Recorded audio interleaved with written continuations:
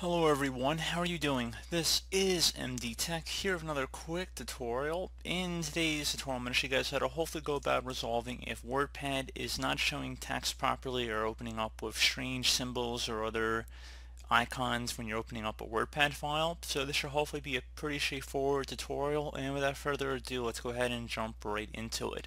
So first thing I would suggest would be to open up the Start menu, type in regedit, so regedit. Best match to come back a registry editor. You want to go ahead and right click on that and then select Run as Administrator. If you receive a user account control prompt, left click on Yes.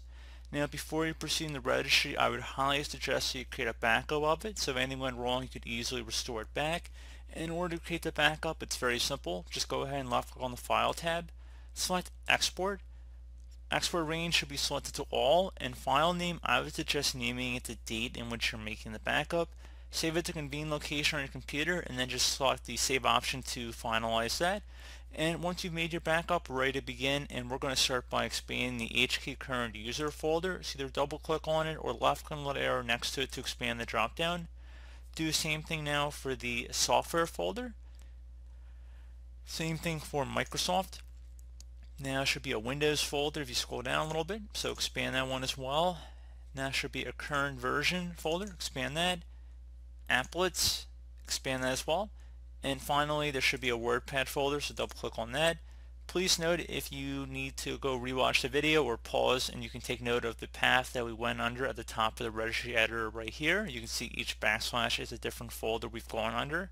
You can do that, so feel free to pause the video at this time.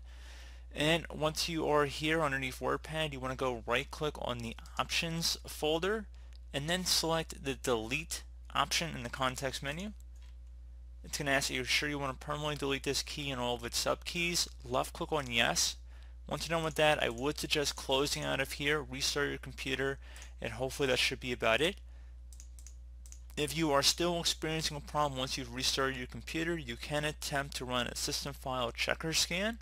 So that would be very simple as well. So just go open up the Start menu, type in CMD, best match, go back with command prompt, right click on that, and then select Run as Administrator. If you receive a user account control prompt, left click on Yes.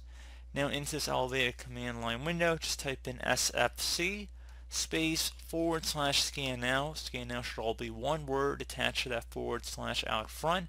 Hit enter on your keyboard to begin running that scan. It will take some time to run. And honestly, once this is done, you should just restart your computer and that should be about it.